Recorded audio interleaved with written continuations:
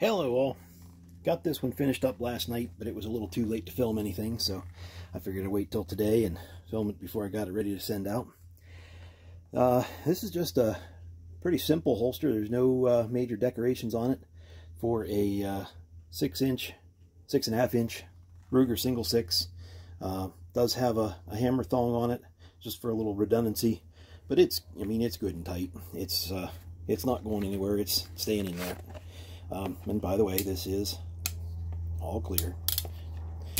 So the holster, say, it's just pretty simple, not decorated, just a nice brown.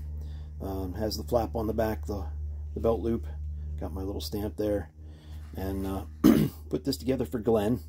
And Glenn also wanted to have a matching belt, so got a nice heavy buckle. Got a keeper. Now he's planning on wearing this sometimes over overalls, so we've got it set up with pretty good extra room, and there's even some room in between here. If you wanted, Glenn, if you wanted to punch extra holes in between, I put them every 2 inches. You could put them every inch, and would give you lots of adjustment. And there's actually a lot here on the end that if you needed to trim some of that off, you could do that, or if you wanted me to do it, just let me know. Put together with Chicago screws, so if you never needed to change out the buckle, or you decided you wanted something different. But good sturdy belt, good holster.